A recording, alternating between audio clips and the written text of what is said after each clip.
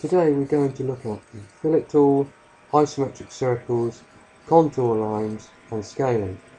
Now the fillet command is used to round off the corners of two sides or the corners of a rectangle or box. Here's a simple box, and the fillet command can be found in the circles, and you scroll across right to the end and there's the fillet command. The screen will pop up and ask me what radius do I want my fillet to be.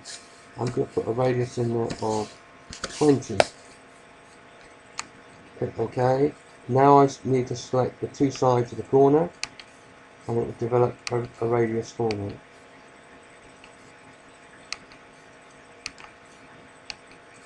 Next, I'm going to jump one and go to contour lines. And contour lines, when I want to repeat or make smaller the shape. So I'm going to go a single contour line and a distance 5mm, the number of contours 1. I'm going to take the tool path, click OK, and just click where I want my contour to come in. It's a very easy way of creating a frame within a frame. On the outside, go on the outside.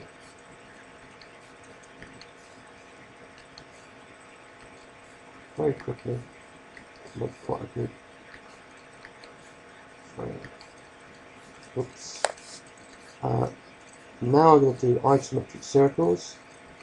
I think it's just a circle.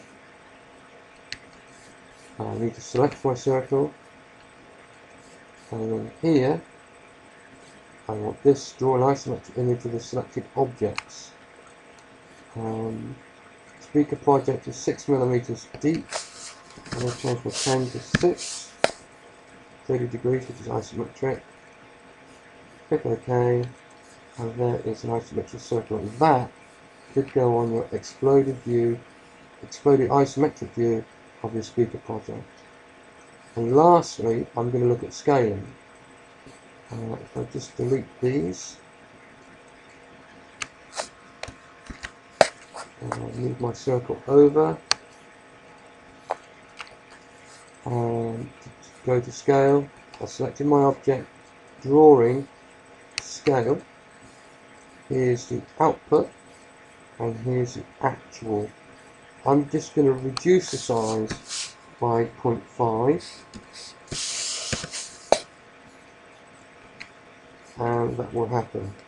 Also, unfortunately, scales down everything else on the page. So if you're doing something that you just want to do one, it might be wise just to open one page, scale that down, edit and paste it back onto your original page. Have a try with using these tools.